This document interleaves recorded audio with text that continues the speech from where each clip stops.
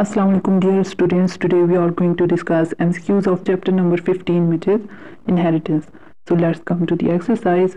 MCQ number 1 is genes are the short segments of DNA. MCQ number 2 is the various form of genes responsible for the same traits are known as alleles.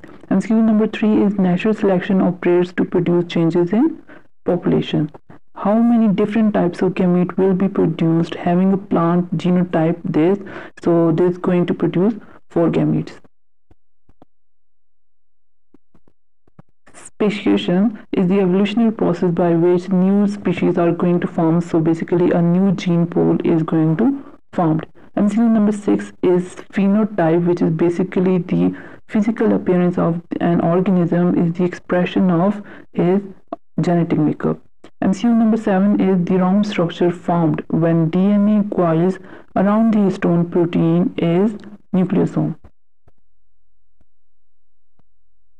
MCQ number 8 is an allele which completely masks the effect of other allele in a heterozygous condition is formed called dominance.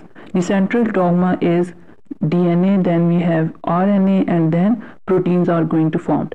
MCQ number 10 is type of dominant pattern followed by allele A and B of the human body blood group system is codominance, because both of the alleles are going to represent its appearance.